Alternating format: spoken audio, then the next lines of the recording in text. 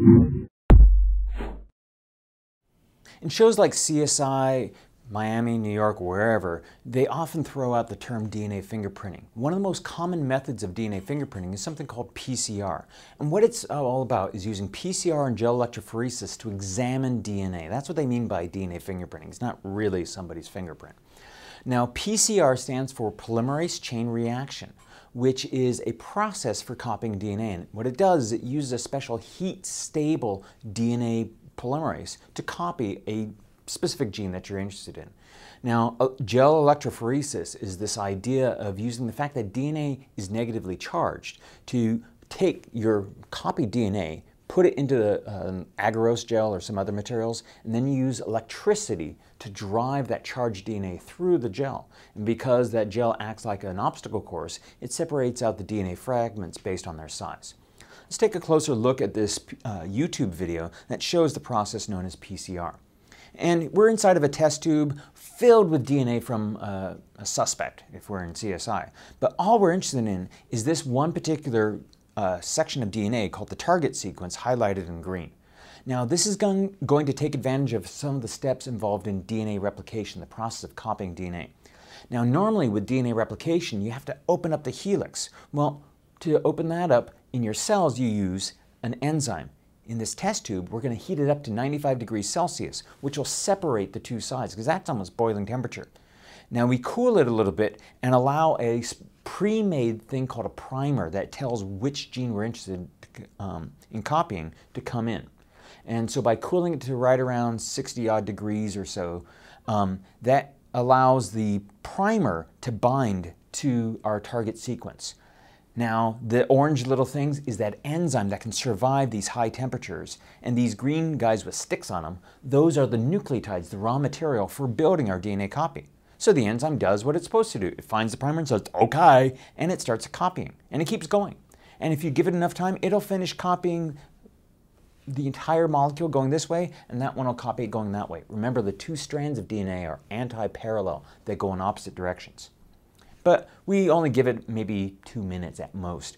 And so at that point, we then let it stop, and we're at the end of cycle 1. And so now that we're done with cycle 1, we can begin cycle 2, and it's the exact same thing. We heat it up to 95 degrees Celsius, which is enough to separate our old, original template strands and our newly made copies. We cool it to 60 degrees Celsius. That is cool enough for the primers that still are floating around in the test tube to bind to the beginning and end portions of our gene of interest. Then we get to the right temperature for the enzyme, the DNA polymerase.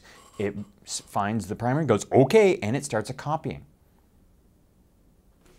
And that's the end of cycle 2. At this point, we have 4 copies. Now, each of our copies contains information that's not part of our DNA.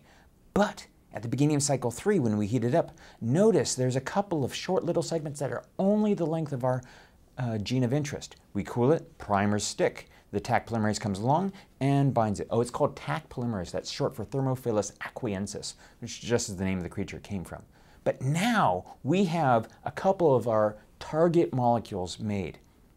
So we're ready to begin. I believe this is cycle 4. So again, we're going to heat it up. That's the end of cycle 3. So we heat it up for cycle 4. We separate our strands. We cool it enough for the primers to come on in. They bind to the beginning and end portions of our DNA gene. Taq polymerase does its copying job. And again, we've made a number of copies of just the size that we want. Now, originally we had more of these longer ones, but now we're starting to get more and more of the shorter ones.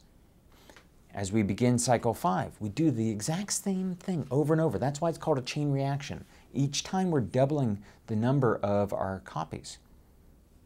And we just run it through.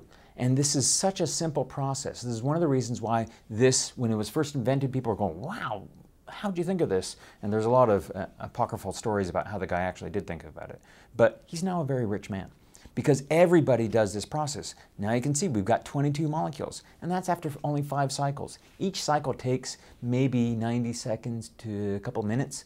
So you do this 30 times, that takes you maybe 90 minutes, and at the end of it, you've got a large number, billions of copies of your target. Now you can't see an individual molecule, but you can see billions of molecules. Now, how are we going to visualize this? How are we going to see how big that is? That's where the gel electrophoresis comes in. So we'll stop the YouTube video and we'll go to a PowerPoint slide, and let's imagine we've done a DNA fingerprint of 3 people, and we're looking to see, we're not using this to identify who they are like you would in CSI, but we're doing this to try to figure out what genes do they have. Let's suppose we found a gene that if you have a longer version of it, you're more likely to get a particular cancer. If you have a short version of it, you're less likely to get a particular cancer. Well, we have patient 1, patient 2, and patient 3. Now, in this 4th row here, what we have is pre-made DNA so that we can use it like a ruler. And what we do is we loaded our DNA samples into these holes here called wells. We turn on the current. This end is negatively charged. This end is positively charged. DNA has a negative charge to it, so it is repelled by the negative side and goes zoom towards the positive end. And little guys, 1,000 base pairs long, move a lot faster than the big 10,000 base pair long pieces of DNA. Now this person here, we only see 1 band. This person here, we see 1 band. This person, we see, 2. Why is that? Oh yeah, everybody has 2 copies of every gene. This person has 2 copies of the long version. They're homozygous for this particular condition. This person here is homozygous for the short version, i.e. not having the cancer.